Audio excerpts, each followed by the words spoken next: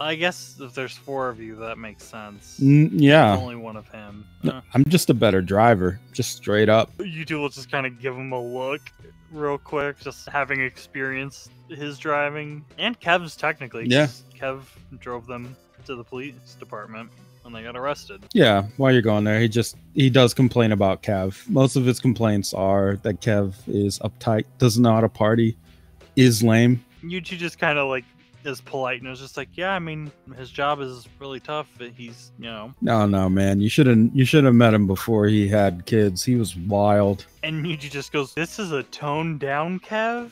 Oh yeah, no, he used to be crazy. You know, it's probably worse than I imagined, but I feel like I could imagine it. Well, you know, he kind of got his start Clash City, and like, man cleaned up. Because they were all scared of him, you know, they'd shit their pants. They heard Kev was coming around. Now he's wearing sweater vests and going to his daughter's graduations or whatever, and just so lame, man. He changed. He really changed, man. I mean, they say kids will do that to you. Don't you have any kids? Yeah, no, I have quite a few. I think I have 14. And at first, Yutu's a little shocked, but then he realizes like he's doing the math over 4 wives, and he's still like, that's quite a few, man. Yeah, I'm shooting for 16. I think I'm gonna hit that if I haven't already. Is there a reason? What? Yeah, 4 wives, 4 kids per wife. Do you just have a thing for the number 4? No, makes you say that. You have 4 clones you can make. You have 4 wives. You want 4 kids with each wife. Are you saying I have some kind of fixation on the number 4? It seems like it. Wow. Well, if I ever need amateur psychology services, I'll be sure to come to you. Okay. He just shakes his head. What about you, huh? Don't be rude. We're stuck together for like 3 weeks. You got a bunny thing? You like bunnies? Yeah, my DJ rabbit. Yeah, but why a rabbit? Well, he goes, I don't know why my stand was a rabbit, but I took up the name DJ Rabbit because being on the moon, you know, my parents as a kid told me the story of the rabbit on the moon, and he goes, have you ever heard any of those? Or no? You've seen pictures of the surface of the moon, right? I don't know if you're originally from here. I was born here. Yeah, I've seen a picture or two. Sure. Yeah, well, in some cultures they see the man on the moon, and in some cultures they saw it more as like a rabbit or a hare. And particularly for me and my family, we're Chinese, there are stories about the rabbit that lives on the moon. He just stares at you somewhat incredulously. So do you think like the moon is a rabbit? No. Like there's an old parable about one of the gods who came down to Earth, and he asked the local animals to help feed him because he had portrayed himself as like a beggar. The birds gathered berries and provided them for him. The fox killed a mouse and brought it to him. And the rabbit laid himself down at the god's feet and told him that, you know, because I'm a rabbit, the only thing I eat is grass, which would not help you. So I offer myself up to feed you. And the god was so taken aback by how humble and self-sacrificing the rabbit was that he printed his image onto the moon as a kind of thank you, as a reward. You've really never heard any of these stories? Never have. Yeah, and he's like, there's also a story about how the gods need, you know, an elixir to stay immortal that's made by certain herbs and stuff like that they grow, and the person that creates the elixir is actually a rabbit whose name is... And he kind of like sighs and he goes, its name is also Yutu. Oh, wait, so do you know how to make that? An immortality elixir? No. Huh. Like even if I got you like a nice lab or something? I don't know the first thing about chemistry. You're talking to the wrong survivor. That would be handy. I sure could use an immortality elixir right now. 4, in fact. And then I'd never have to make another clone. And Yutu kind of laughs and he's like, yeah, I mean, if we all had one, then it'd be a lot easier to beat those aliens if we can't die. Oof. I don't even want to think about it, but I guess I should. Yeah, I guess we need to figure out a game plan with what to do with my exploding clones and your rabbit. Yeah. Oh, we're here. Hold on. The vehicle pulls up to just a simple black house with one door on front and no windows. I was going to say, are there windows? What is this house? Nope. Great. It looks like a church. Even better. Okay. Well, I'm going to go in there real quick. I'm going to need you to stay in here. Well, Are you So sure? I do need the bodyguard thing. Yeah, how about I come in and help? Do you have any night vision goggles? No, not on me. Do you have any in your car? No. I guess we're just out of luck. Guess so. He gets out of the car and straightens out his suit and walks up to the door of the black church, gives it a quick knock, waits. Oh yeah, you two will get out and go stand by him. He like puts his ear to the door. He slowly kind of like moves his head around and then quickly ducks his head as a sword pierces through the door. Yeah, you two's gonna like kind of jump back and he'll just be like, ah, shit, is that good or what? He puts up a finger, kind of like just to indicate he needs a moment. Evangeline, it's me. There's no need to stab me. I'm just here to say hello. Can I come in? The sword slowly pulls back into the wood. All right. That's probably a good sign.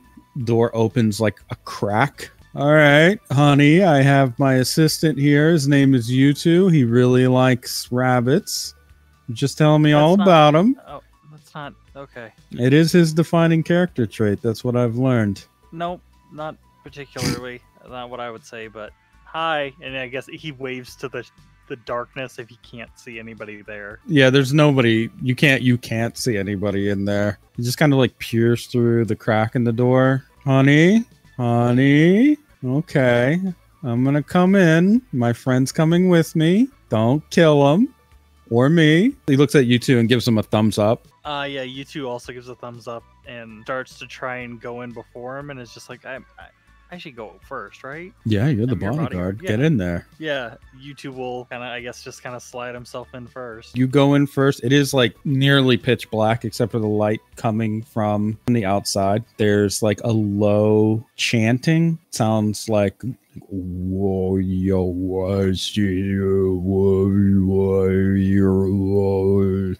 will look at the door to Rich and just kind of like shrug his shoulders like, what do we do next? Now this one's a tricky one. First of all, you have to just follow what I do. And Rich kind of like holds his hands up and does like a quick turn and then shows like lifts the back of his coat. Yeah, Yutu will do the same with his hoodie. And he's like, do we need a light? I can turn on my jacket. Oh, no. Don't okay. Don't do that. Don't do that. Yeah. And Yutu's standing there copying him like hands in the air, just like, okay, I'll leave it alone. The outline of a woman's face appears in the darkness. Rich, have you brought forth what I have asked? Yeah, I did. Good. Slide the cookies to me. He reaches into his pocket, takes out a pack of chocolate cookies, and just kicks them across the floor. You hear a package being torn open and crumbs flying everywhere. Delectable.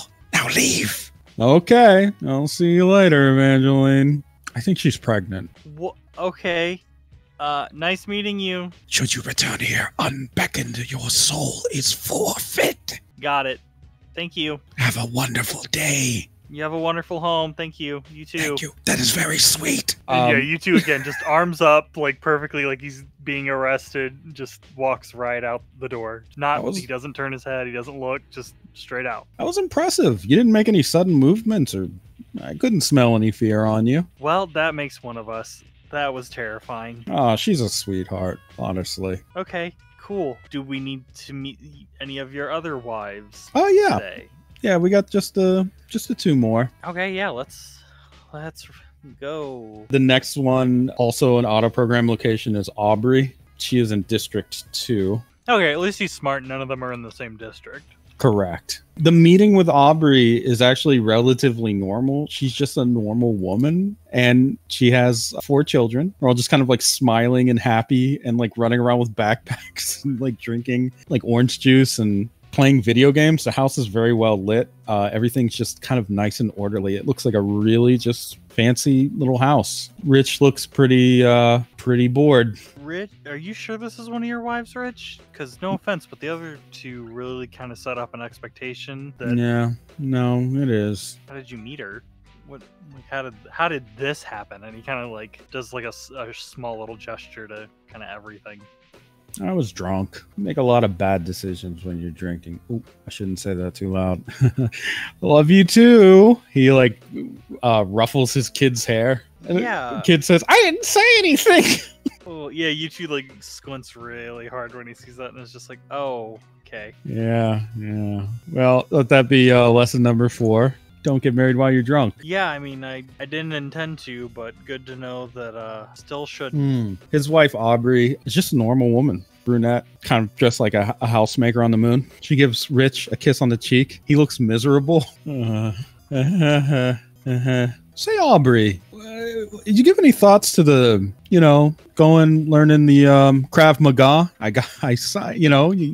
You can go. I can sign you up anytime. And she just like hits him with a towel. Like, oh, you.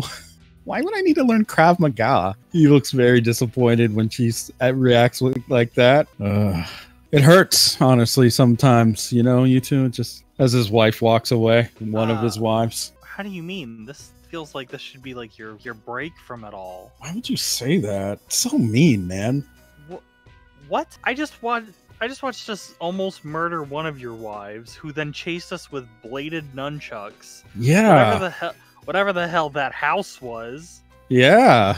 And then this, and he's just like, he's watching the kids run around and stuff, and he's just like, this is normal. This is what people expect of like a happy wife, happy life. Is this what you expect? I mean, maybe not as many kids, but that's a personal preference. Aubrey like peeks her head back in the room. By the way, dear, I could smell the vodka on your breath. Isn't it a little early for that? Rich looks so upset. You two will kind of like do like a little hand wave, and he'll just go, sorry about that. It was a lunch meeting with a bunch of executives, and you know how they get. Oh, she just kind of like smiles and puts her hands on her hip. It's fine. I know he gets a little crazy sometimes. He's okay. He's just acting out because he's getting older and he's got to do crazier stuff. So funny. And she just walks away. Rich looks agonized by this. And Yutu actually kind of smiles, and he just goes, I think you don't like her because she's got your number, man. And like, again, Yutu's just got this big shit-eating grin. You remember what I said about the amateur psychology? I haven't paid you for that time yet, so keep your analysis to yourself, bunny boy. Pokes Yutu in the chest. Yeah. And Yutu just kind of lets it slide, and it's just like, all right, that's fine. You want to do a line or something? No, man. Are we on to wife number 4, or do you want to keep commiserating yourself to this? No, she's missing. I'm sorry, your 4th wife is missing? Yeah, she does that sometimes. Ex-military, just goes completely off the radar. Okay, does she have a name? Several. Yeah, prefers the code name though. Okay, what's the code name? Sphynx. And yeah, Yutu will pull out his Moby and just write Sphynx and just a question mark. I wouldn't worry about it. Okay, does she also attempt to murder you, or? Well, she's more of like a house cat type, as in she leaves dead things for me to find. I think it's maybe a sign of affection, or it could be a warning. I'm not sure. Great. Okay. Yeah, and Yutu writes down like ex-military, also gonna kill him. Wonderful mother, though. Our kids are just. Oof. I'm sorry. What? And he's like, where are the kids at then? Oh, I don't know either. They're also missing. At this point, he's just staring at Rich, like just as incredulous as he can, and just, okay. Yeah, they all go underground at a certain point and just kind of do their thing, and occasionally they say, hey, daddy, what's going on? And, and I say, hey, kids, who's the guy you got tied to the chair? And they say, we can't tell you. And I say, oh, yeah, you sure can't. How many does she have? No, that one is a floating number because I thought it was 3, but then it was 4, and then it was 5, and then it was 3 again. And I think they might have been just different kids entirely, actually, now that I think about it. Didn't keep track? And Yutu again he's just staring. Yeah, it's just nigh impossible, honestly. I don't feel like it should be if you've got a hive mind going. I mean, this feels like a lot, and he's kind of pointing, and he kind of like taps his own head, but I can kind of keep track of what everybody's doing, and there's that shared pool of knowledge that we all have. I don't see how you can't keep your kids in line. It's hard. Are you a father? No. You a virgin? No. But, well, the point is, when you have kids sometimes, it just gets a little hard to keep track of them all the time, especially when they're being trained by someone with a military history that is classified.